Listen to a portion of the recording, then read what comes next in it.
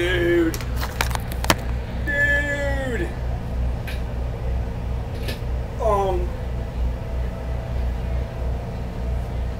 There's a difference between hors d'oeuvres and all-you-can-eat buffet dinner.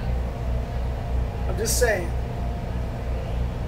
Just saying. I was in fear for my life at one point because like anything that wasn't nailed down was fair game. You know what I mean? And luckily I made it through okay.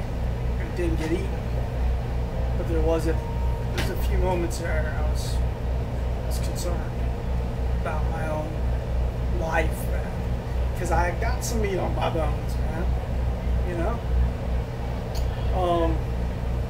Anyway, cheers.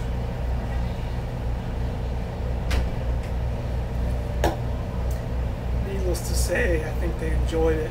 They paused long enough to take a breath, perhaps.